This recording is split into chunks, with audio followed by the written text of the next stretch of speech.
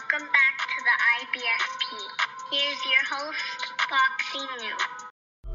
Welcome back, fight fans. Welcome back to another edition of Fanboys Exposed, and once again, it's facts, not feelings. And we get into the first, comment, and it comes from Ignacio Delgado, and he basically states, "I used to like this channel until you mentioned Andy Ruiz Jr." Now, when I mentioned Andy Ruiz in the video that he commented on, the only thing I said about Andy Ruiz Jr. is that he's a cheeseburger eating machine. And you know what? I've always complimented Andy Ruiz, says he has elite level hand speed. He's a skillful and proficient boxer. And he's going to be a problem for anyone in the heavyweight division if he's focused, if he's in shape. And so the guy obviously didn't like the fact that I called Andy Ruiz Jr. a cheeseburger eating machine. He also goes on to state that he wants Fury and Anthony Joshua to go toe-to-toe versus Andy Ruiz, and that he knows I will not respond to him. So I'm going to respond to you, Ignacio, and just break down how stupid you are.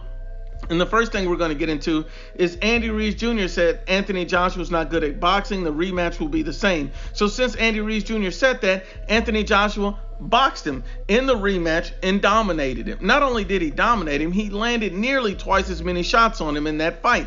And not only did he do that, how can he run when he's outlanding him shot for shot for shot? It's not Anthony Joshua's fault that he's a better boxer than Andy Ruiz Jr. than you thought.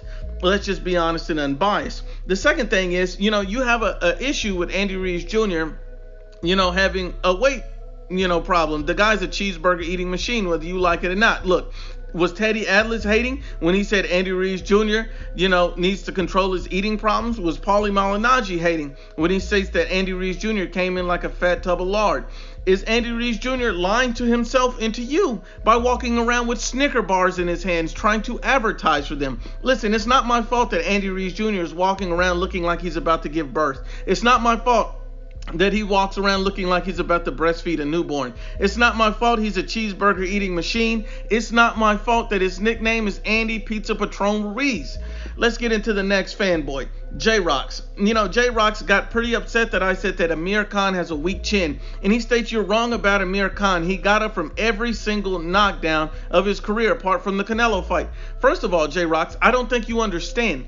Getting knocked down is part of having a weak chin. So if you get dropped, that factors into you having a weak chin. Put it like this, especially if you're getting dropped by guys who are not big punchers. Prime example, Amir Khan said himself he should never get dropped by a guy like Samuel Vargas. He said that out of his own mouth. Turned around, got dropped by Samuel Vargas. And when he got dropped by Samuel Vargas, if you look at what Samuel Vargas is, this is a guy that has about 40 fights almost. And this guy has a 36% knockout rate. So a guy who's not fighting elite level guys, it's got a 36% knockout rate. So he's a pillow puncher to some degree, and you get dropped by him. That's a weak chin. It's not my fault that Amir Khan's chin is as soft as wet toilet paper. Let's just be honest and unbiased.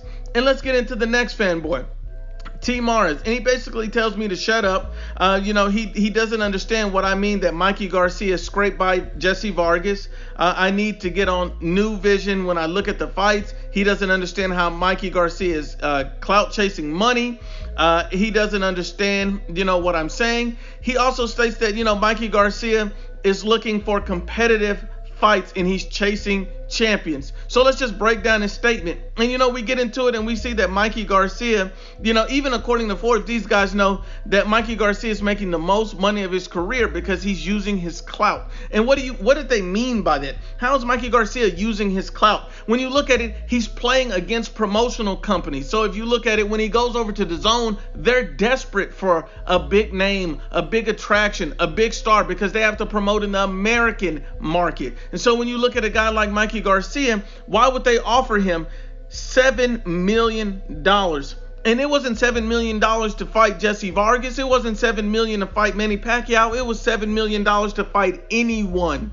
No matter who Mikey Garcia fought, he was going to get guaranteed $7 million simply because they wanted him on the platform for that one fight. If Mikey Garcia was a mega national star, don't you think that they would have gave him a massive deal like Canelo Alvarez, a multi-fight, multi-million-dollar deal? Of course, because he's not worth that much. They just wanted to lure Mikey Garcia over to their platform and hopefully get him into bigger fights, which he'll be worth it, like a Manny Pacquiao fight. See, Mikey Garcia is clout chasing the paydays. That's what he's doing. And I have no problem with it. These guys are in it. It's a combat sport. You're in it to get paid. I have no issues with that. My issue is when people state idiotic comments like this. Even Bob Arum said, I'm not interested in promoting a fight for Mikey Garcia because his financial demands are ludicrous. This guy wants to get paid, and he wants to get paid an extreme amount, and he's pricing himself out of fights like Vasyl Lomachenko. He's pricing himself out of fights at 140. So that's why he's at 147. And then for you to turn around and say, oh, Jesse Vargas, he doesn't understand how he scraped by.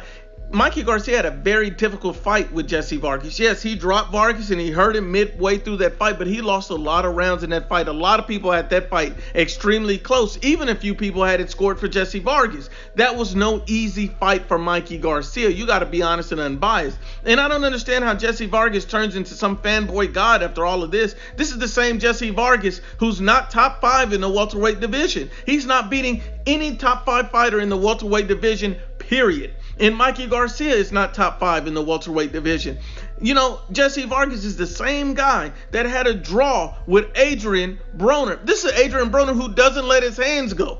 And Jesse Vargas had a draw against this guy. Let's be honest and unbiased. Even Mikey Garcia's own brother and father says that he's too small for 147. So how is he chasing a competitive fight? He's too small for the division. You know more than his father. You know more than his brother. Even Mikey Garcia got washed by Errol Spence Jr. Lost every single round. But he's chasing competitive fights. Look at it. Mikey Garcia is not beating Yordenis Ugas. He's not beating Sean Porter. He's not beating Danny Garcia. He's not beating Errol Spence, and he's not beating Terrence Crawford. The only fight, the big name fight that he has a chance at close to being 50-50 in a winnable fight is Manny Pacquiao. And that's simply because Manny Pacquiao is 41 years old. If Manny Pacquiao was in his prime, he destroyed Mikey Garcia.